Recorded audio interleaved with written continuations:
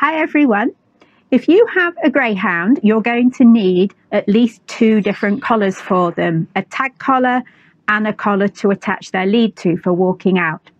In this video, we're going to take a look at the tag collar.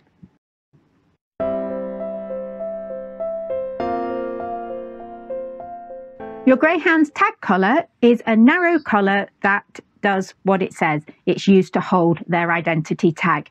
It's typically quite narrow and fits loosely, often around the lower part of the neck rather than up round the back of their ears.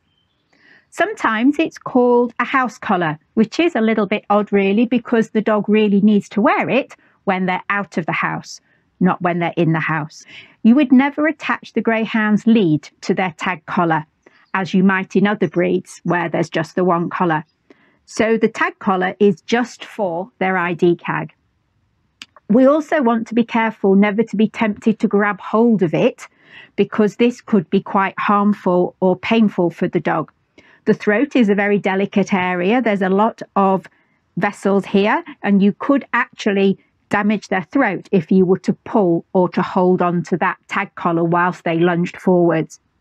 Yes, it might be in an absolute emergency you would have to grab hold of it, but as a general rule, we do not want to be holding the dog or moving them round using that tag collar. If you do find yourself reaching for the tag collar, it might be better to consider whether you don't leave it on in the house at all. If you grab their collar and it hurts, they may become fearful of you reaching for that area in future. They might become head shy, or it may be that they even growl at you to warn you not to reach for their head or their neck.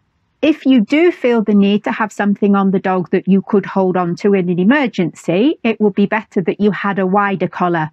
And there are some tag collars that are wider, so you could look at one of those, or you could leave a harness on the dog whilst you're indoors with them.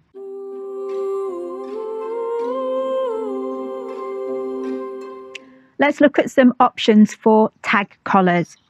As I said, typically they're very narrow. This is the narrowest sort, a braided one. This fits almost like a necklace. Yes, that's AJ's.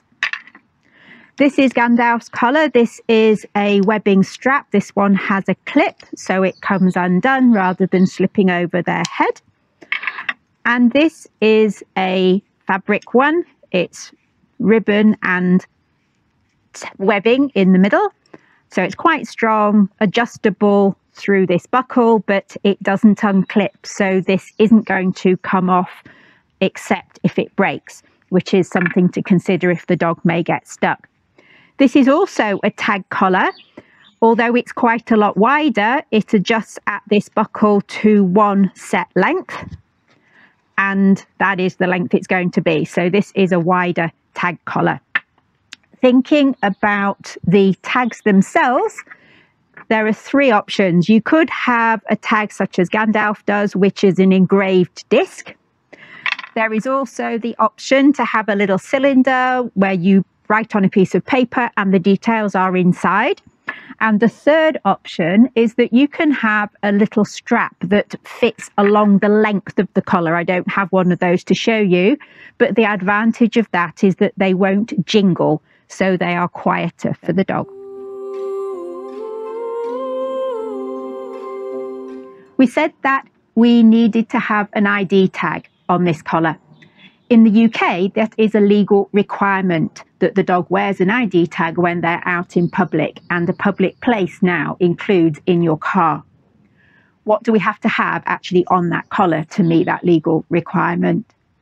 First of all, we need to have your name. Doesn't need to be your full name. Most people use their surname.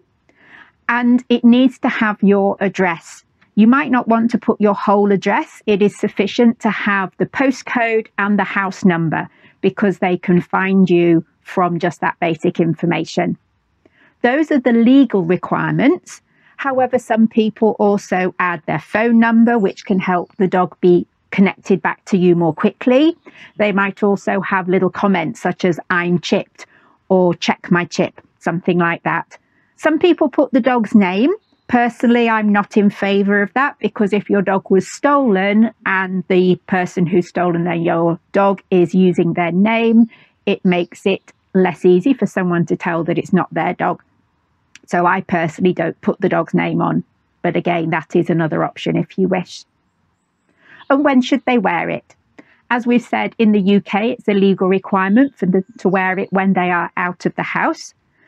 And it can be a good idea for them to wear something all the time, at least at first, when you home them, because if there could be a risk of them escaping, maybe sneaking through between your legs when you open the front door, or sneaking out through a gate that wasn't fastened properly, then of course, if they do manage to escape, if they're wearing their collar, it's much easier for someone to reunite them back to you. If they're not, then someone would have to take them to the vet to have their microchip checked. So we do also want to make sure that their microchip details are up to date. I would, however, take the collar off at night, because even a light collar adds some weight and pressure to the neck, and it could be nice for them to go naked some of the time, as Daisy is here. And of course, if they were sleeping in a crate, there is the risk that they could catch it. So if the dog is going to be in a crate, I would always take the collar off before they are put to bed in their crate. So that's all for today. In part 2, we're going to talk about our walking out collars. I'll see you again soon. Bye for now. Look out for new videos every Monday, and why not subscribe so you don't miss out?